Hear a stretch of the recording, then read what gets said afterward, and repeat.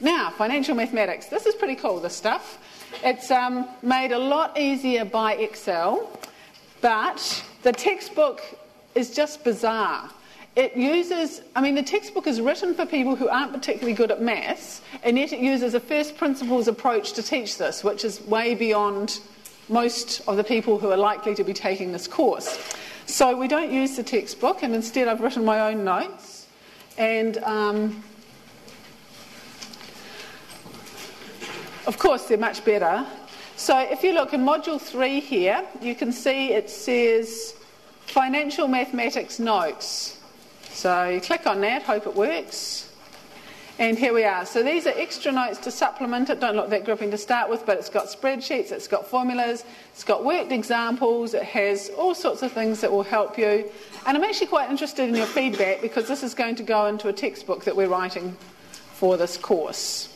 So, and there's a thing called Financial Model Spreadsheets, which is just there, which you can use to go with the notes. So I suggest that you print that lot out, use it as your textbook, and everything will be much clearer. Oh, in case you're interested, just numbers here. So far we have there are 375 in the course, of whom I would say probably 300 are serious contenders. About 30 are repeaters from last year, so they don't have to do Module 0, and 300 have actually finished Module 0 Proctored quiz. So I would say there's possibly another 50 who are going to try and get it done the next day or so. And then Module 1 Proctored quiz, there are 225 through so far, so that means we've probably got about 125 to get through. So that's quite a lot. We've got 11 people who have passed Module 2 and 2 people who have passed Module 3. So well done, you guys. Yep, you're allowed to work ahead.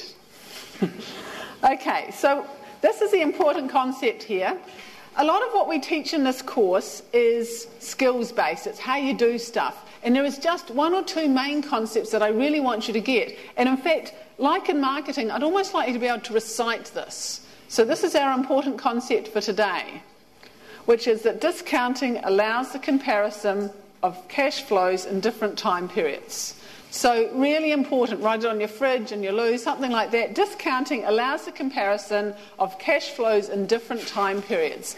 And that doesn't make a lot of sense yet, but today we're going to talk about what that means, and by the end of this lecture you'll understand what it is and we'll work on it.